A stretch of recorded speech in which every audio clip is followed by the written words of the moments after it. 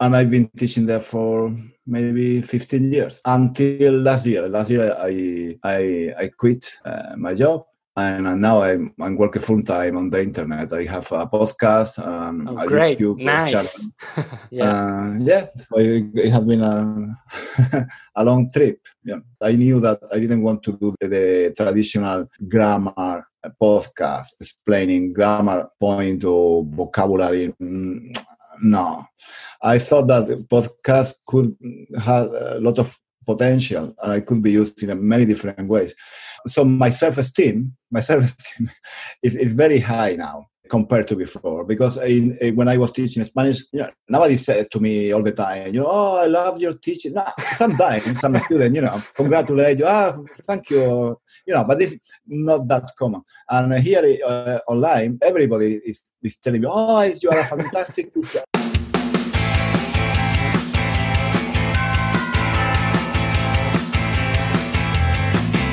Thank you for tuning in. This is Daniel Goodson. You are listening to My Fluent podcast.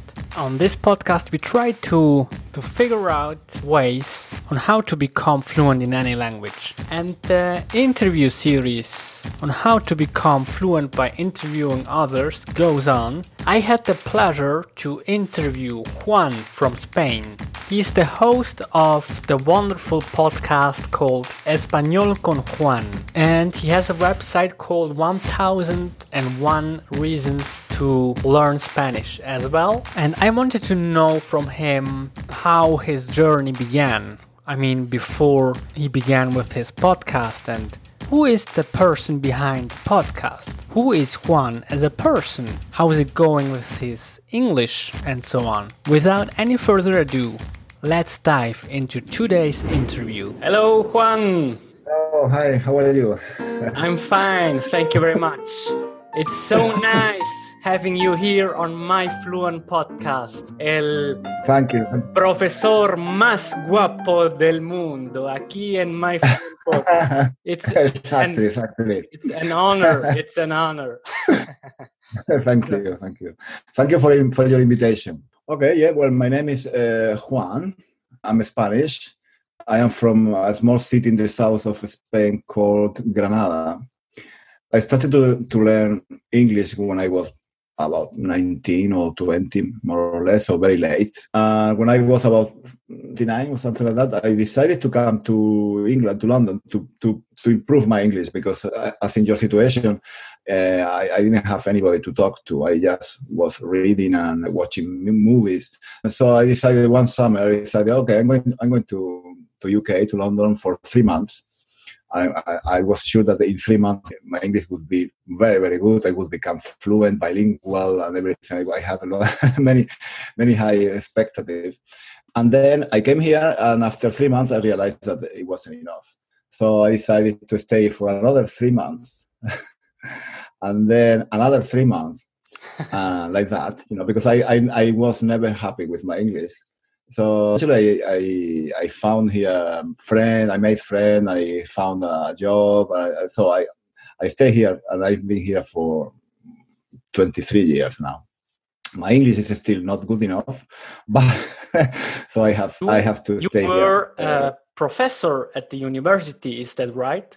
When I studied psychology in Spain. When I came here, I wanted to work as a psychologist, maybe, but my English wasn't good enough to do that. So I decided to become a language teacher. I decided I could teach French and Spanish in schools.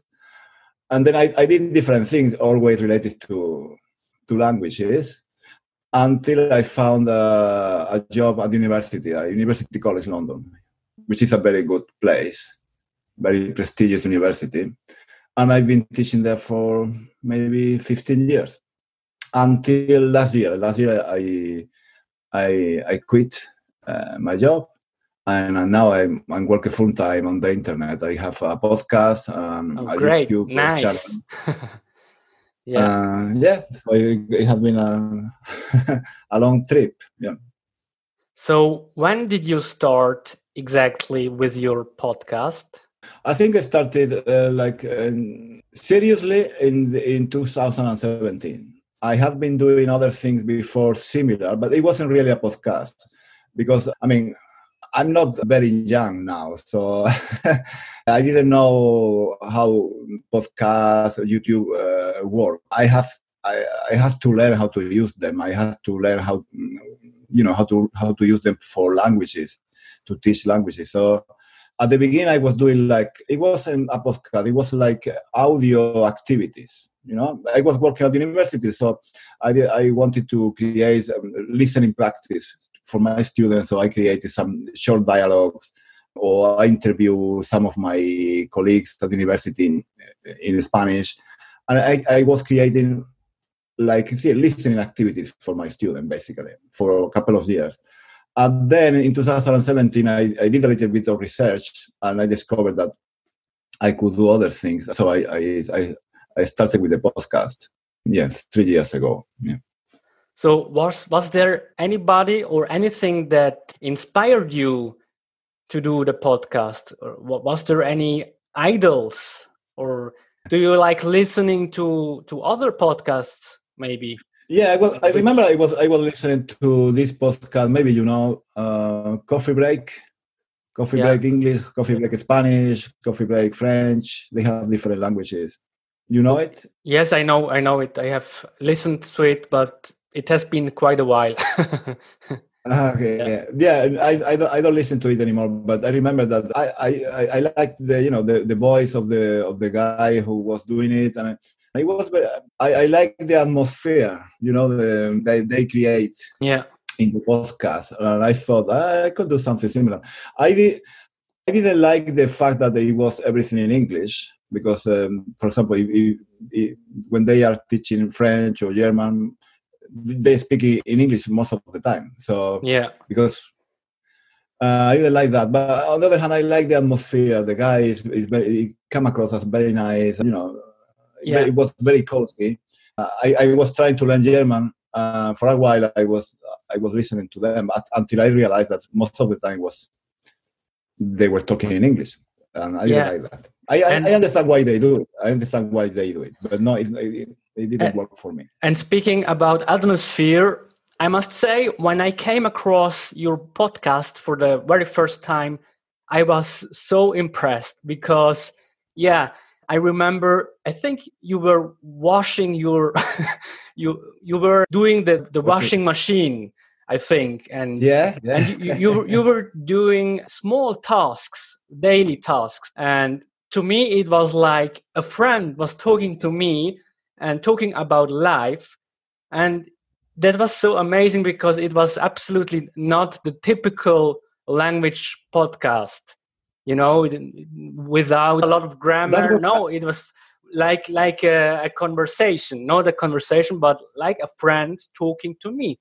And that's the reason why I really love your podcast, the way you communicate, and also your emotions when you are speaking, sometimes very loud or so. It's just amazing because I can feel the energy, I can feel the passion behind all this. And thank you. I understand. Many people tell me something similar. It's actually what I've been trying to do, because when I started, I didn't know exactly what to do, but I knew that I didn't want to do the traditional grammar podcast, explaining grammar point or vocabulary. No, I thought that the podcast could have a lot of potential, and it could be used in many different ways. But I don't know. I'm not a specialist. But little by little, I've been discovering different things that you can use, like storytelling, tell stories, or I don't know, different things that you can use with the podcast. And lately, in the last year, I've been doing this kind of thing. Yeah, just walking down the street, for example, commenting something that I see or something that happened to me, or maybe like you, the one you mentioned in my house, that washing the dishes, or putting my clothes on, and at the same time talking. Yeah, the idea is like talking to somebody as if you were here with me. Yeah, something very natural, very spontaneous. And that's what I've been doing lately. I don't know if that works. I guess I hope so. It works quite well. It's great. And I'm wondering if these episodes are always spontaneous, or do you also have like a script or some points you want to talk about?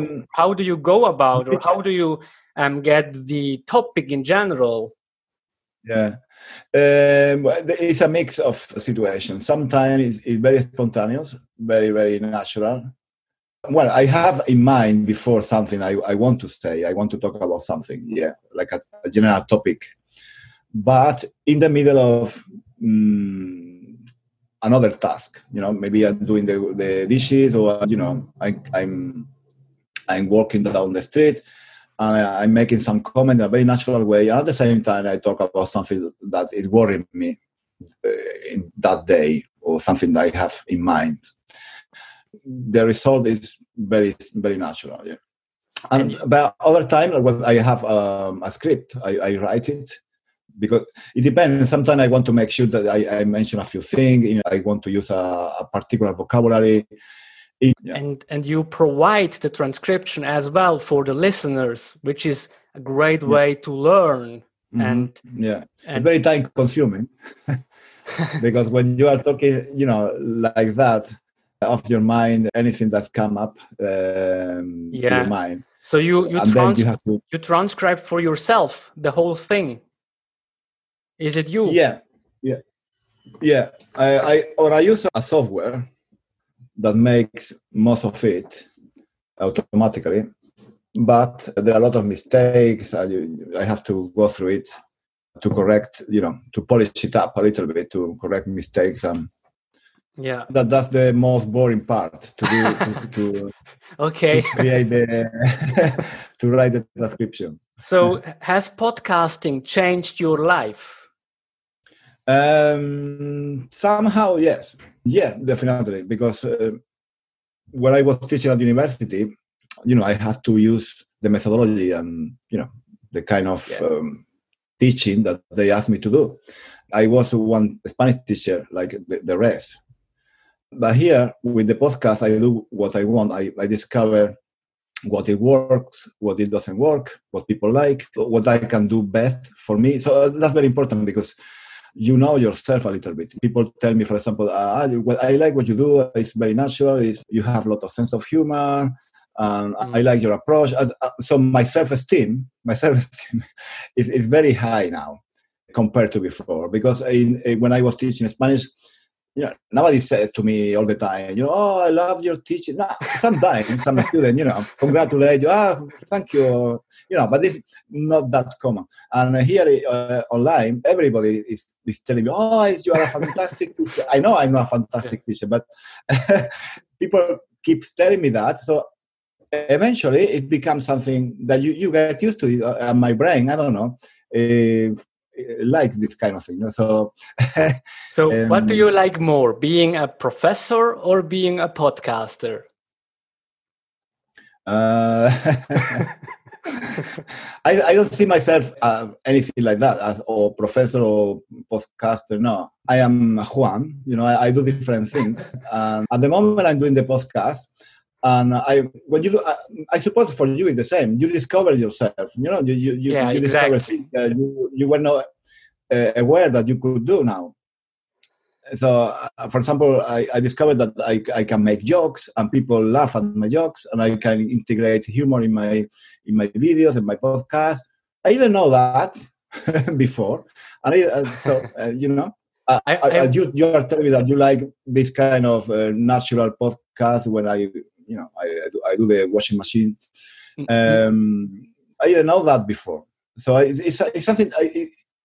It feels good. It feels good, Right now, episode comes to mind, which you did. It was called something like Vergüenza, and you were talking about yourself, and you consider yourself as a rather shy person. I think you mentioned also that you didn't like to speak in public. I think, at any rate, it was great, because not only in that episode, but in general, you talk very openly, I think. So we can have like an insight of your life or your person.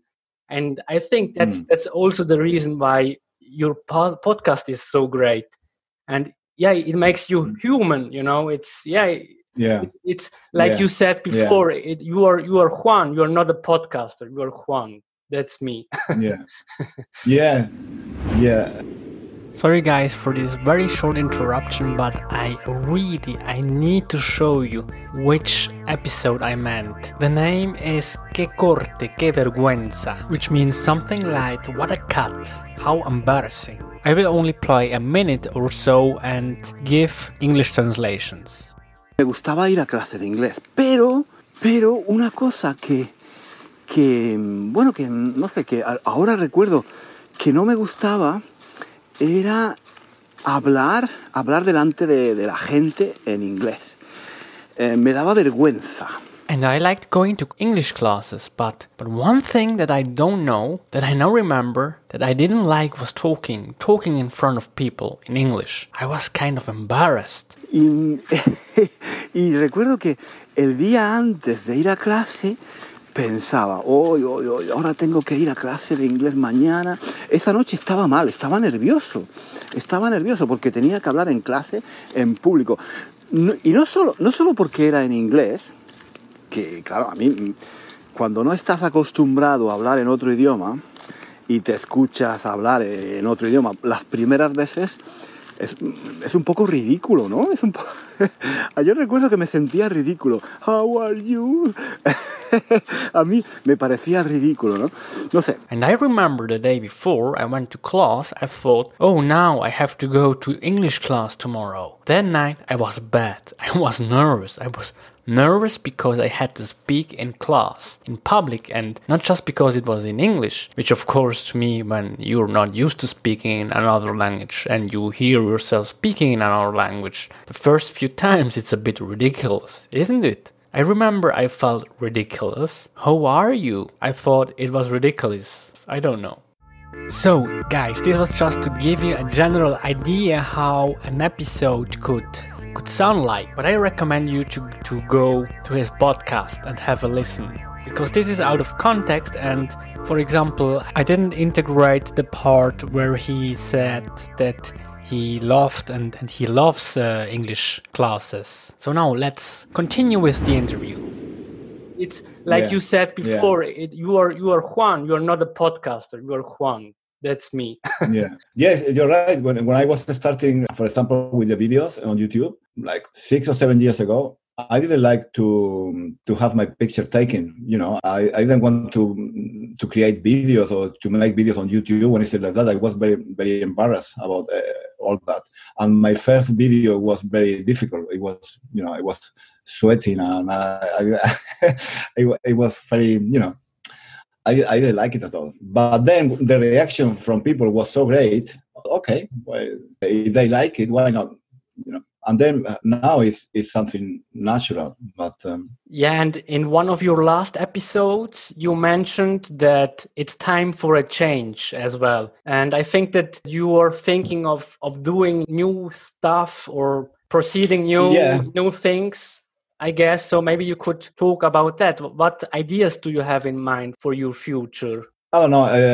I have been doing the same kind of material for 3 years. So I think sometimes you have to change. You know, I want to keep working online. I want to keep the channel and the podcast, but I want to change a little bit the format, because I think you have to change. In Spanish, we have a saying which goes if something like, if you don't change, you have two possibilities: or change or die. Because you change or you die. And I think it's true. You have to, you know, you create something that is working for a while, but then you cannot do the same thing forever. Yeah, I want to make some changes. The problem is that I'm not sure exactly what to do next. Maybe I was thinking to use the podcast to talk about culture, about, you know, the Spanish culture, maybe the history, or something about, you know, films, or something that students of Spanish may be interested in. The problem with that is that is very time consuming, because I will need to, to research the topic. Yeah, so I don't know. Maybe one possibility is to make only one episode for YouTube, and at the same time the same material, using it as a podcast. Now I'm gonna quickly show you a picture. It's an ad which I receive every day when I am on Facebook. It's because I have switched the language to English. So maybe italki thinks that I want to learn German, but as a matter of fact, I am a Swiss German, so I can speak German. But it says here, speak German fluently in a month. And then it goes on, 90 hours equals 1 semester. And I was wondering, what do you think about such a picture? What comes to mind to you? I think I don't really like this kind of things. I didn't know that italki was doing this kind of publicity, because I collaborated with them for a while, but I didn't know that they were doing this kind of things, because when teachers or companies make this kind of promises, it's very silly, because you cannot get fluent in any language just in 1 month. No. Yeah, what do you think? Yeah, I agree. I totally agree with you. But the ad is very catchy. I don't know why. I don't know why they are doing this, because they didn't used to do this kind of things. Yeah, I'm not sure why, because I think that a lot of people know about italki and they are very popular. No, but I mean, italki is a company where you can find online teacher. There is nothing wrong with this. It's a good. Yeah, I had lessons there, and it was great. Yes, it's like a Uber for language teachers, more or less. Other companies promise 3 months, get fluent in 3 months, and now they are promising 1 month already. No, I think if you are interested in languages, you know that is impossible. You cannot. You cannot learn a language in 1 month, 3 months, or even 3 years. Okay, great. That like a hero or anything like that. No. Yeah. So then I want to thank you very much that you took the time for me and my Fluent podcast. It's really a great podcast. I hope that you will be doing this for forever. Yeah. Forever. Because it's a great way to learn Spanish, and that way I can brush up my Spanish as well. Okay. Thank you very much. Daniel, yes? Can I ask you a short question, Daniel? Yes, of course. Go on. In your podcast, so you interview English learner to talk about their experience with language, with learning English? Mostly, yes, but not only English, because my podcast is about becoming fluent in any language. But yes, because I am in touch with different people and they talk with me in English, but I also had other podcasters from English podcasts. For example, Luke's English podcast. Maybe you know. Oh, yeah. Well, now that you mention it, yeah, that's one of my... No, it's not a hero, but but yeah, I watch it. I listen to it sometime. I think I try to learn a few things from him. Yeah, it's me one too. of my models. And there is, for example, Chris Broholm. Yeah, I haven't listened to it for a while, but I used to listen to him. Yeah, a few years ago. Yeah, so he's from Denmark or Sweden? I don't know. Denmark. Yeah, Denmark. Okay. And so I sometimes I have different topics. I have also ideas how I can improve my English. So let's say this interview is also a way for me to improve. So in one episode, I talked about how to become a better English speaker by interviewing other people. Or for example, I had the idea how to learn with music, and then I talk about it.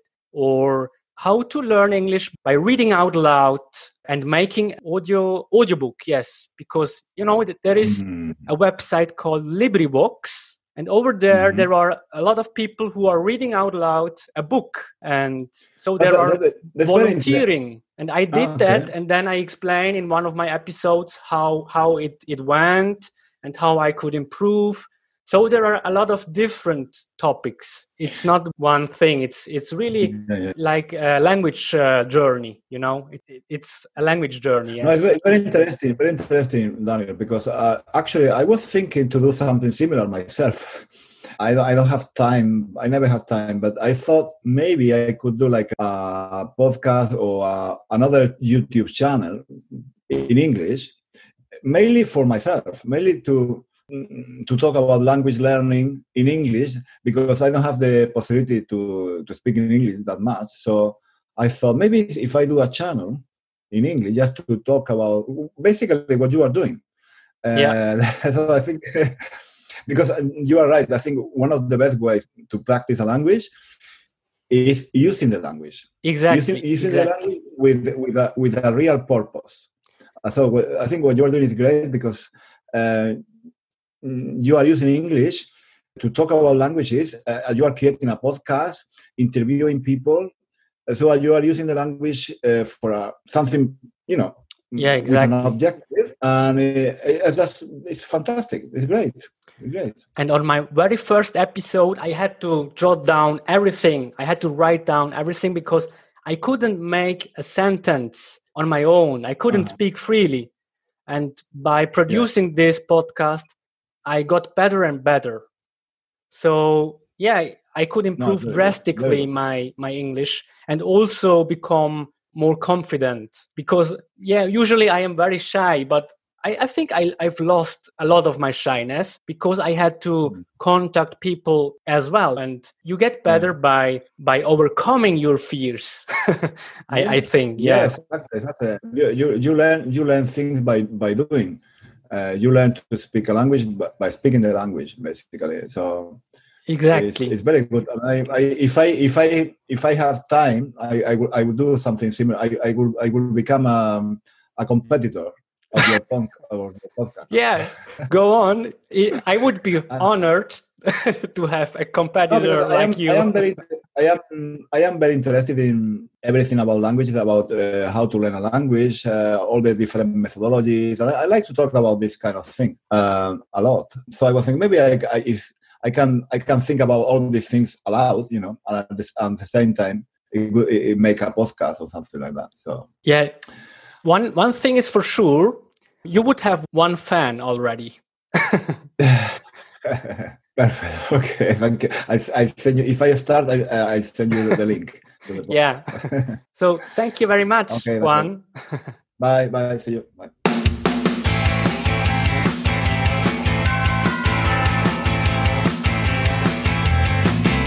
I will try to wrap this episode up very quickly for you. So first and foremost, thank you, Juan, very much for this interview. It was really great. It was a pleasure and I could learn a lot from you. Thank you so much. And as well, I hope that we could inspire other learners to do a podcast, for example, as well, to start out their own podcast. So, alright, just one quick note here. I really liked the moment in which Juan switched the interview. I mean, he asked a question to me and that way I could improvise. I could just talk about something that I know and that gave me kind of an exercise as well. So probably I will talk a bit more about this interview on my next episode. You were listening to my Fluent podcast and I'm Daniel Goodson. And if you are a Spanish learner, I totally recommend that you go to 1001 reasons to learn Spanish.com. Over there you will find the link to his great podcast, Español con Juan. Thanks for tuning in.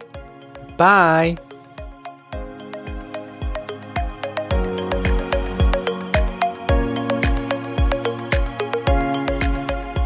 Pues sí, pero no te preocupes, porque lo que tú necesitas hacer ahora es, claro, escuchar y leer español, ¿vale?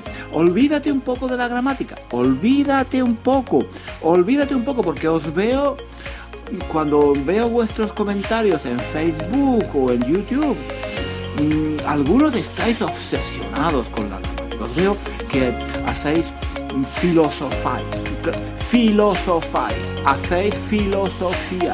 hacéis filosofía, pensáis por qué se usa el subjuntivo, porque la persona no está segura. You are listening to Upbeat Party from Scott Holmes. Bueno, todas esas interpretaciones. En fin, no sé. Yo creo que cuando se llega a un nivel así un poco intermedio, hay que olvidarse un poco de la gramática, de los ejercicios.